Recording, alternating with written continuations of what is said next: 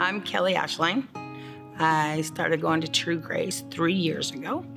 I grew up knowing God. My grandma was Catholic and she made sure we knew God, but I didn't really know a lot about Jesus. As I grew up, I started to really hate organized religion. I hated it to the point everybody knew I would never go to church, never.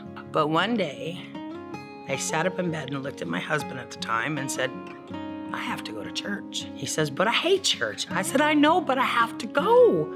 I have to go now. And so I came here, and for the first 3 times I came here, I left in tears, knowing that this is where I needed to be. I felt warm, comfortable.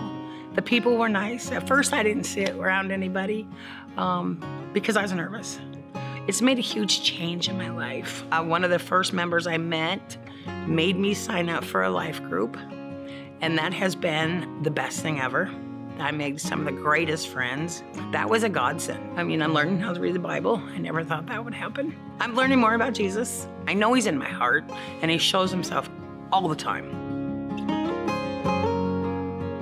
God's always been in my life. I'm a recovering alcohol, drug addict. When I was drinking and drugging, I got into some really horrible trouble, but he saved me more than once. When my husband left, he left me flat broke, no way to pay, I was unemployed. I just knew God would provide. Every month he provided. Every month things got better. It really makes me feel good to find the Lord.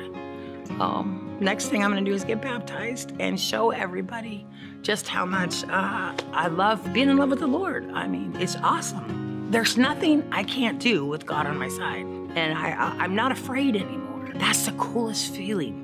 When I go to job interviews or I go to somewhere like here, I'm not afraid because I'm not alone. It'll never change. Nobody will ever change me. Going to church was the best thing he made me do because I truly believe he's the one who made me sat up in bed and said, I'm going. I'm thankful. I'm blessed. I'm truly blessed.